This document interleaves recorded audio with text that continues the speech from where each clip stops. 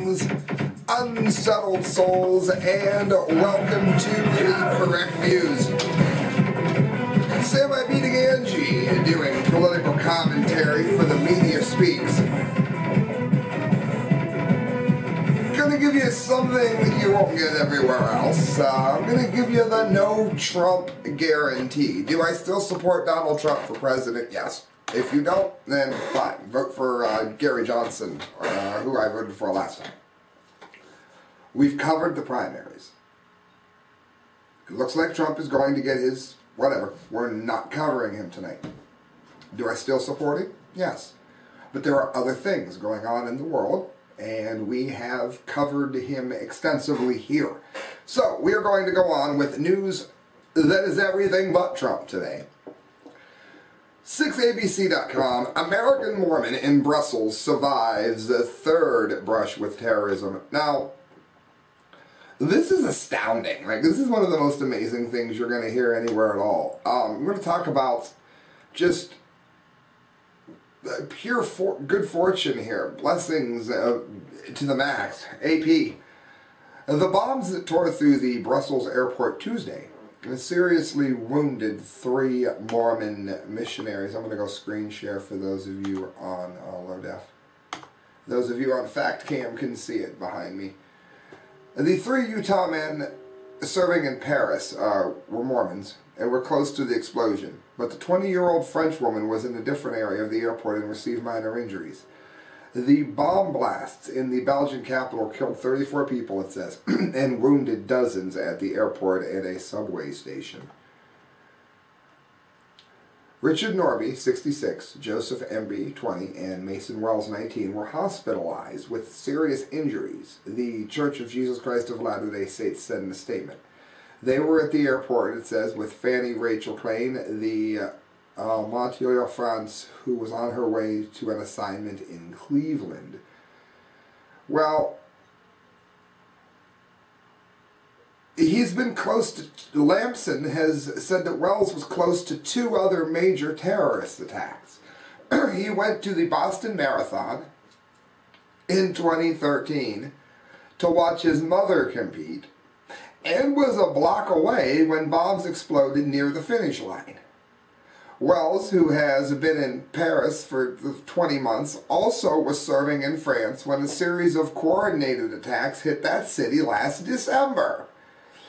He was set to return from the mission in time to start the challenge. So basically, if you see this Wells man, you're going to want to run for your life. No, but I'm happy. I'm happy that he made it through each time. It was just a human interest story that I couldn't pass up. VocalIV.com. Vocit IV, I guess it would be. First time for them on the show. Americans skeptical of God, but think that heaven is real somehow. Now this is interesting, because there are lots of people that subscribe to what I call the grab bag religion. And what that is take a little bit about this and a little bit about that. And you just kind of make your own fuzzy feel-good religion and think that your fuzzy feel-good God that you created is going to be wonderful to you. Am I a great spokesperson for my religion with his Christianity? No, I'm the worst Christian ever. But there are people now that are thinking they're going to go to heaven, even though they don't really follow a religion. It's kind of like someone that says, oh, but there are many roads to God.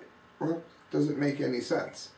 Because if Christ, for instance, says that I am the only way to the Father, and if a Hindu says that there are many gods, while I don't want anything to happen to the Hindu or the Christian, it's common sense that they both can't be right, since they both teach 2 drastically different things. Well, that's not what we're talking about here either. We're talking about people that think that they're going to go to heaven because it makes them feel good to think that they're going. Why am I reporting on this? Well, because I think it's important to note that we live in a time where everything is sort of the way you hope it is, even if it's painfully not the case.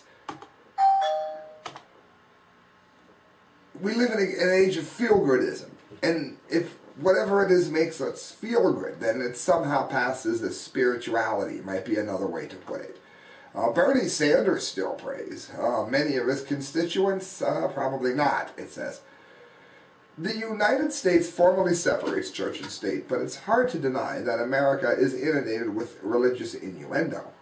From its controversial Pledge of Allegiance all the way down to its Judeo-Christian courthouse displays, the faith-espousing legal tender, all of which should be, by the way. Fewer Americans pray or believe in God than ever before, though, according to a new study in the journal Sage Open. This is particularly bad news because the further a nation gets away from its founding morality, at least to accept as fact to be good to your fellow man, the worse society goes as a whole. Researchers found that the percentage of Americans who claim that they never pray reached an all-time high in 2014, up fivefold since the 1980s. Over the same time period, belief in God and interest in spirituality appears to be similarly declined, especially among young adults. So they went from believing in a feel-good, puffy, marshmallowy kind of doesn't-it-make-you-happy God that they created in their own heads, to simply believing in no one at all. The findings suggest that millennials are the least religious generation in memory, and possibly in American history. Again, blame everything on the millennials. I'm not someone that thinks that way. I think Gen X has done a very bad job of teaching the fact of Christianity to its children. I think it's done a very poor job there. Most previous studies concluded that fewer Americans were publicly affiliating with a religion, but that Americans were just as religious in private ways. When that's no longer the case, it says, especially in the last few years. It says, throughout the 2000s, studies reportedly and repeatedly found that many Americans had lost faith in religious institutions, and of course, much of that, they heap onto the Catholic Church.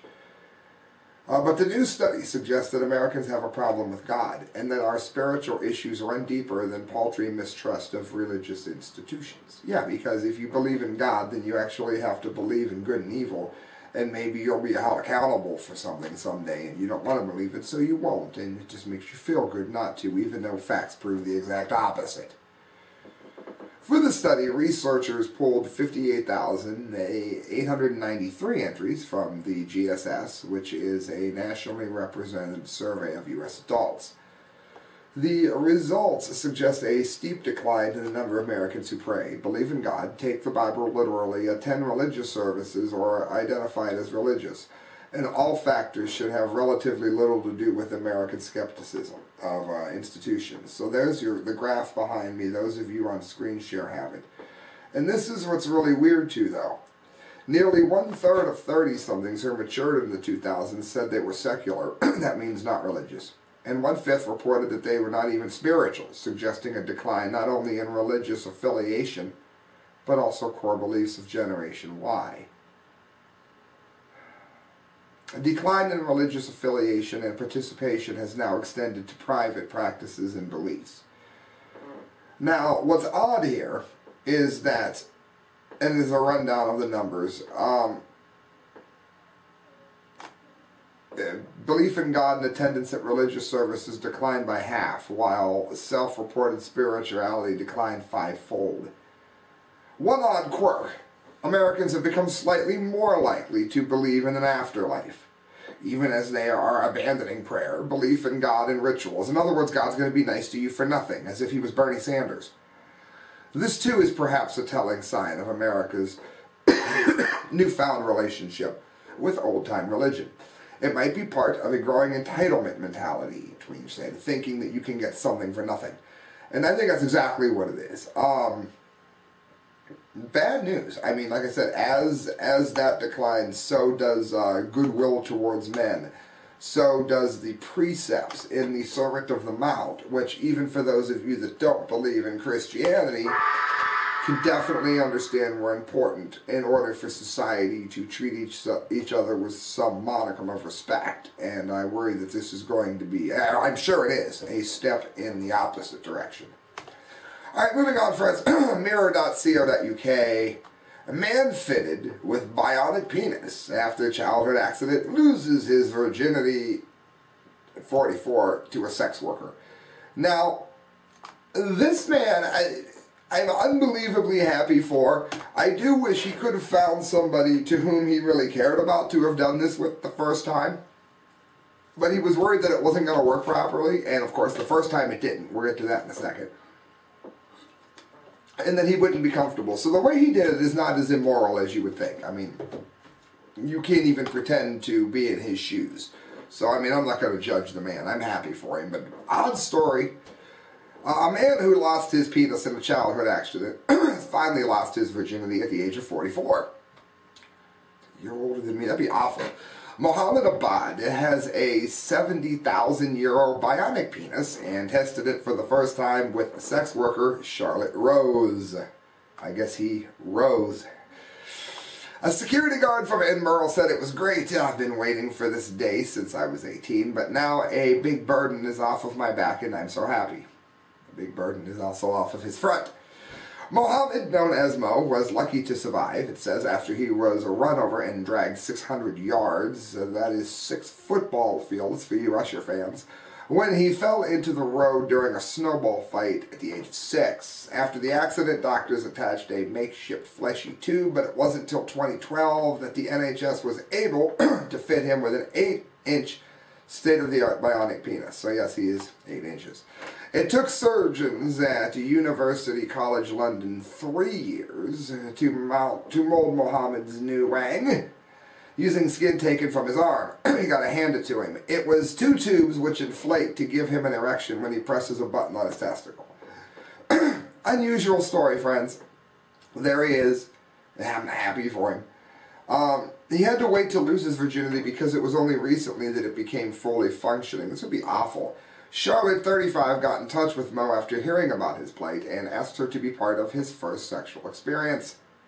He wanted someone who was willing to accept him the way he was. I don't blame him. He says, I'm a learner, I've got plates, I didn't want to go in all guns blazing and make an idiot of myself. So they met for the first time in a central London hotel and spent a couple days getting to know each other before having the deed.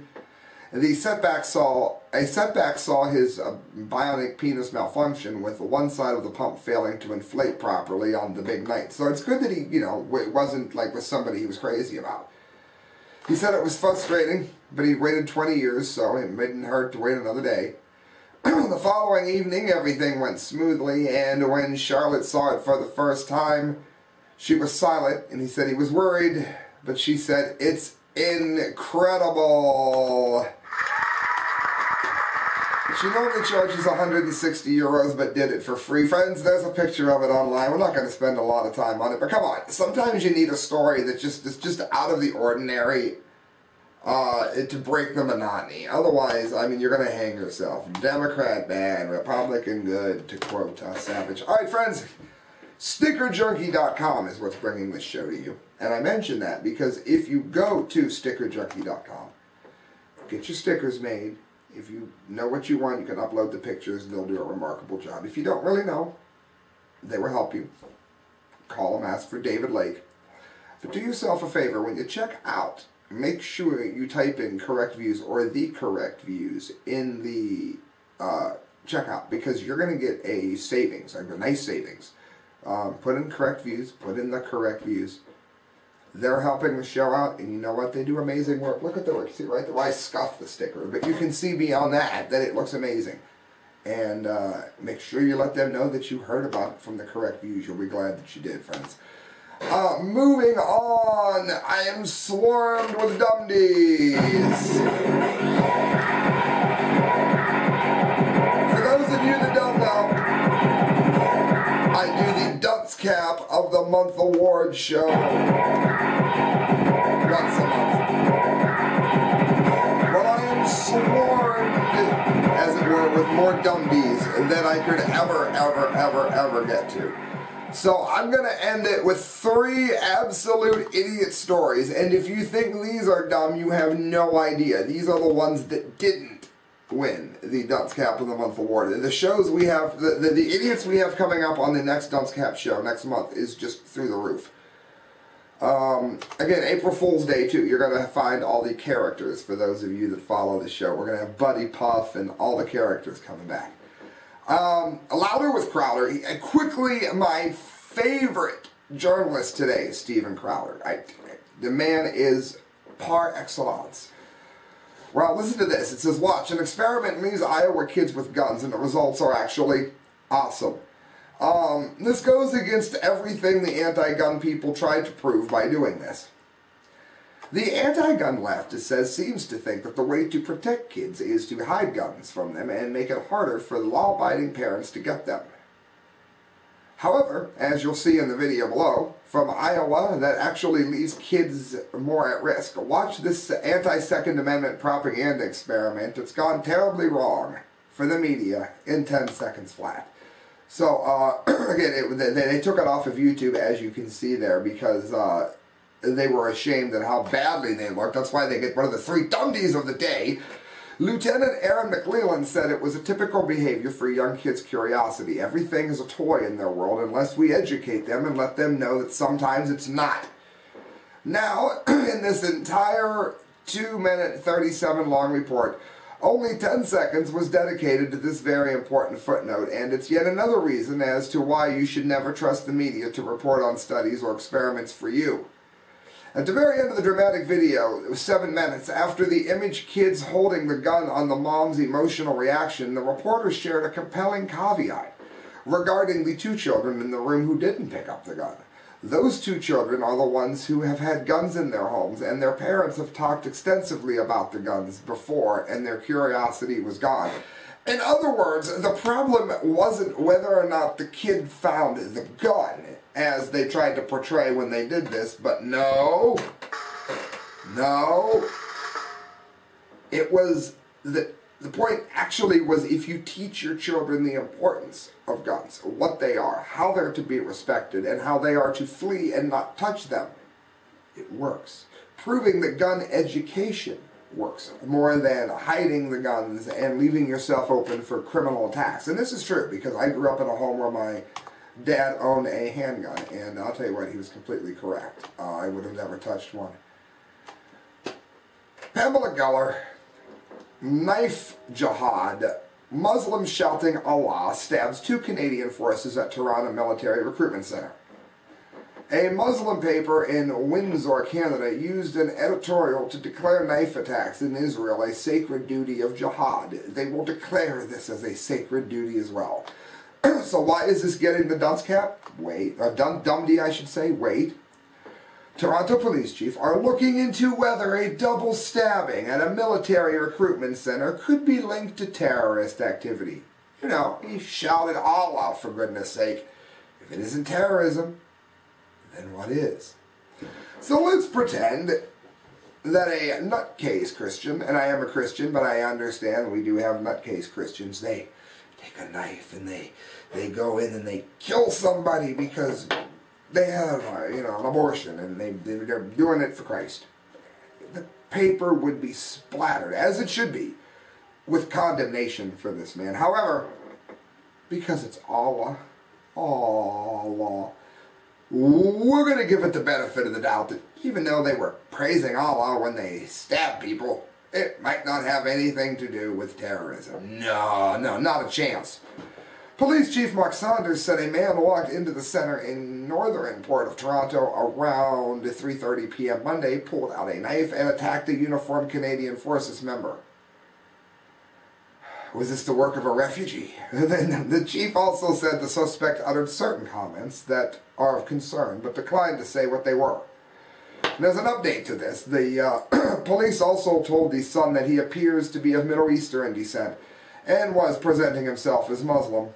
But all of that needs to be confirmed. So you can chant Allah and stab somebody, and they'll check to see if just maybe this could be terrorism. This is the stupid world that we live in. And we've got one more idiotic, stupid story to get to round it out. So let me go back to screen share for those of you on low def. Those of you on fact cam, you'll see it behind me. Gateway pundit Jim Hoft, Sasha and Malia wore $20,000 dresses to the state dinner, paid for by who? By you, the taxpayers, by me. $20,000. Look at these dresses that this malignant family has leached off of the American taxpayer. Says you just gotta love the hypocrisy of the left. Yahoo Politics sourced this out for the first time since being elected. Canadian Prime Minister Justin Trudeau visited the United States. The quite good-looking Canadian delegation was welcomed to Washington, D.C. by President Obama and his family at the state dinner at the White House. It says the event wasn't just a first for Trudeau. Sasha and Malia Obama made their state dinner debut as well. When I was first elected to this office, Malia was just 10 and Sasha was 7. Now they've grown up so fast, the president said, showing off how Melina's going off to college, and he was starting to choke up. Well, you're going to choke up. You're going to choke up your dinner. It says what might have made Obama choke up was looking at the price of his daughter's dresses, while their mother opted for a custom strapless number from one of her favorite designers, Jason Wu. Her daughters went with Naeem Khan, Malia 17, who was seated next to Saturday Night Live's Lorne Michaels and actress Sarah Oh, wore a strapless veil gown with crystal beading from the pre-fall 2015 collection. The 100% silk piece is no longer available for purchase. No, I guess it's been sanctified. But is originally retailed at $17,990. The embellished piece didn't need any more bling, so she went without jewelry. How very kind of her. Malia blew out her hair in loose waves and had subtle cat and nude lips. So there you go. That's your tax dollars, hard at work. Aren't you glad you got to pay for that wonderful experience for them?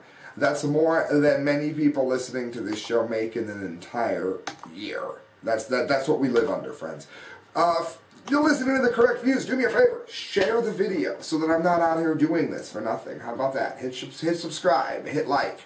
If you want to donate to the show, you can do so at the correct views at hotmail.com. Every penny you give to me goes towards a better show, and it costs a fortune to do this. I have guests downstairs here at 4:20 in the morning. Guests downstairs. And I'm up here doing my show like I always do. So do me a favor. Support the show. And support Change Transportation, who will give you a ride at fairs so low you won't believe it. Good night, friends. God bless.